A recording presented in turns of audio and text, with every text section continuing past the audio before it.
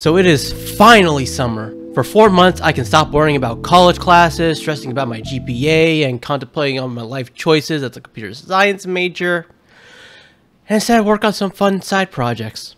Last summer, I competed in the Godot Game Jam and created a game that not only did extremely well for my first real game jam, but also developed it even further and released it on Android devices. Hey, what about the iOS version? Alright, let me show... Actually... never mind. Anyway, for this summer I wanted to work on something different. A long time ago I asked you guys on Twitter what my next project should be after Little Cherry Street. And since I now have time to work on new projects, I decided to take the least picked option from my poll and create a 4-player 2D shooter where you play as explosive robots with water guns. Yeah, that makes sense.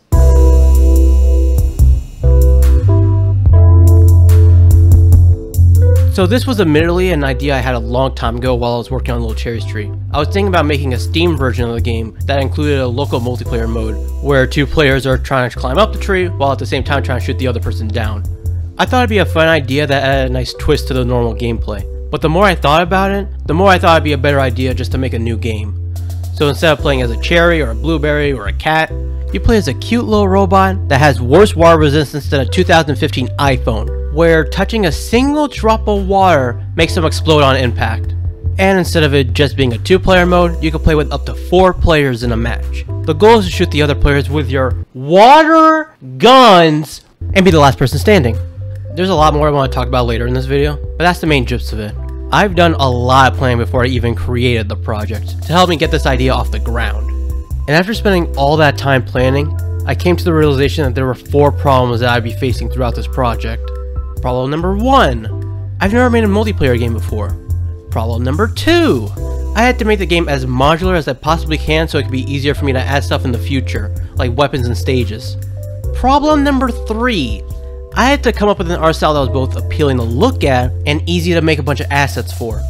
And problem number 4, I never made a multiplayer game before. I've only made 1-player arcade games and 1 2D open world level as a proof of concept. How in the world am I supposed to make a game with 4 players? And I'm not gonna lie, doing research didn't help much either, due to there not being a lot of multiplayer games made in Godot, nor many tutorials that were beneficial to look at. Most of the tutorials I saw were online multiplayer, with networking, packages, clients, and things that are way beyond my payroll, and not really a lot of local multiplayer guides. This is honestly really my fault since I'm using an engine that, let's be honest, is a lot newer than the flagship engines that are out there. So admittedly, it's not really a surprise that there aren't as many tutorials out there as of the making of this video. So I'm mainly just going to have to do some good old trial and error and see what works and what doesn't. That hasn't failed me before. Going to start small first, so let's just talk about the basic controls. Walking and jumping were really easy to implement. I've made way more 2D platformers than I'm willing to admit, so I could pretty much do it in my sleep at this point. What was more complicated to do, however, was the shooting. I wanted the player to be able to shoot in 4 directions, up, down, left, and right, depending on where the analog stick is facing. Kinda like Smash Brothers, but if every move was gun. And to make a long story short, I created a function that helped check what direction the analog stick was facing when the player pressed the shoot button. It's far from perfect, but this method helps me keep track of where the player is aiming. Since we're talking about aiming and all that, I want to talk about weapons real quick. Each weapon will have unique traits and stats. At the moment it's just this basic water gun, but I plan on adding a bunch of unique weapons with different ranges, receives different levels of knockback, and even affects your character's speed. I don't want to spoil anything, but there will definitely be a wide range of weapons in the future. In addition to your main shooting weapon, you will also have a sub-weapon, or special weapon, I don't know, I haven't decided which name I like more. These weapons can't be spammed like your main weapons. Each sub-weapon has to wait a certain amount of time before it can be used. Once the time is up, you can use it whenever you want. But once you use that sub-weapon, the timer resets and you have to wait for the cooldown to end again. Sub-weapons weren't nearly as complicated to implement, but I think that's just because I didn't have to worry about analog positions and stuff like that. The first sub-weapon I implemented was the appropriately named Bath Bomb, where the player shoots out a giant bomb that explodes after a few seconds or if it touches another player. It is far from an OP weapon, but it is definitely satisfying to throw. And the last thing I worked on for the player was to make a state where they explode into a bunch of pieces. This state is active whenever the player gets hit. It was a bit tricky to set up, but I managed to get it working. But with the player controls done, it was time to turn this single player debug room into an actual multiplayer game. I was just going to do some trial and error and bulldoze through local multiplayer, since there's almost no guides on how to do it properly. But since there was a lot of networking tutorials in Godot, I decided just to give it a try. Even though this was completely out of my element, I was confident I could make it all come together, and my project broke 3 separate times. Moments like these are glad I use Git. Okay, local multiplayer time. This was a lot easier to work on. After I scrapped an entirely new input system and caving in and just making a bunch of new input maps even though it looks like a complete mess. I swear just looking at this hurts my eyes. But after a week of trial and error, I was able to add 4 players into a single game. I was also able to add teams into the game so that if you get shot by a team member, you won't explode.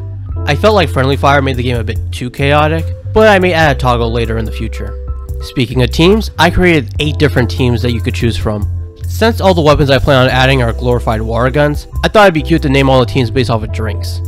You got Team Water, Lemonade, Grape Juice, Orange Juice, Chocolate Milk, Pink Lemonade, Fruit Punch, and my favorite drink, Mouthwash. Wait a minute, mouthwash isn't a drink? I chose these teams mostly because they were all different colors, and made it easier to recognize who's on what team. Even though I made 8 different teams, I'm not sure if I'm going to use all of them or not. I'm mainly worried about Fruit Punch because I'm afraid people are going to assume it's blood. But right now I think all these colors look fine. Now going back to the multiplayer, one of my biggest concerns for this game is camping becoming an overpowered method of winning. And for those who don't know what camping is, it's pretty much when a player avoids any interaction with other players to gain an advantage. This issue is most prevalent in platform fighters and FPS games, but it is a problem in any multiplayer game. A lot of developers try to solve this issue in different ways, like debuffing a character that doesn't interact with their opponents, or having a limit on how far you can move away from your opponent, but I think I've come up with a unique situation that helps solve camping. Waterfalls. After 30 seconds, 2 waterfalls coming from both sides of the screen slowly move towards the center. They're glorified kill zones, so if you touch them, you instantly die. I figured this was an efficient way of preventing camping while making it fit the chaotic theme of the game. Okay, we have the foundation set, everything seems to be working as intended. Now it's probably the good time to add some good old polish to the game. The first thing I added was a UI to show each player's lives and when they can use their sub-weapons. I was originally going to talk about how I'm using arrays to store the weapon, sub-weapon, and team each player is on, and sharing that data via autoloading, but I don't want to bore you guys with all that nerd stuff. Trust me, I've been holding back this whole video. Players can now also see what round they're on, along with when a waterfall is coming to the screen. So any player who is on one side of the screen has time to move away from the edge. And finally I got to work on my first real stage for the game. At this time I was on vacation and I was spending time with my family. During this time we went to a beach and my sisters made this sandcastle, which kind of inspired me for what I wanted the first stage to be. So I ended up making this beach stage where you could jump on top of sandcastles. It is pretty simple, but it turned out so well. You probably noticed already, but this is the first time I've made a game that wasn't a pixel art style. The game was originally supposed to have a pixel art style, but I wasn't really satisfied with how it looked. So I decided to try out vector art for the first time.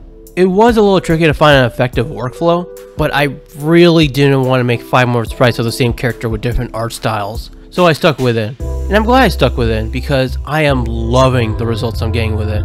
Anyway, I also made this simple menu so you could change the number of players are in the game, how many lives they have, and their dedicated teams. Again, very simple, but it gets the job done. But with that, that is everything I've been working on for the past month and a half, and I am far from done with the game. There is so much stuff I want to add to the game before I release it to the public, but I wanted to share my current products with you guys. As I'm making this video, there's even more stuff I added. However, I didn't want to make this video an hour long and almost never come out, so I'll leave it there. But if you guys would want to see more, please leave a like and subscribe to the channel. Any support is greatly appreciated. I also read every comment I receive, so if you have any suggestions, don't hesitate to ask. And with that all being said, take care, comb your hair, and I'll see you guys later.